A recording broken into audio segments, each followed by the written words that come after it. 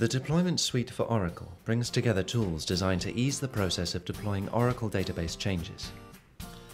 Let's take a closer look at how easy it is to identify the differences between two instances of an Oracle database. Let's start with schemas and assume you want to compare your development environment to your test environment. After connecting Schema Compare for Oracle to your database, all you have to do is to select the two schemas to compare and run a comparison. What you'll see next is a clear side-by-side view of any differences between your two environments. At the top of the screen you can see a summary of the state of your two instances, which objects are the same, which contain differences, and which only exist in one environment. You can view all the objects that exist in your schemas, or you can create a filter. At the bottom of the screen, the DDL for each object is shown side by side for both schemas. Any differences are color-coded, line-numbered, and highlighted to show clearly where they are.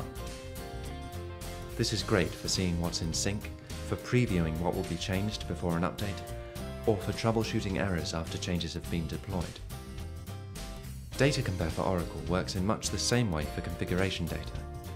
The UIs have been designed to minimize the time you spend identifying differences and checking changes, allowing you to focus your efforts on more valuable things.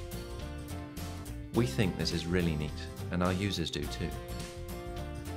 Try this out for yourself now by downloading a free 14-day trial.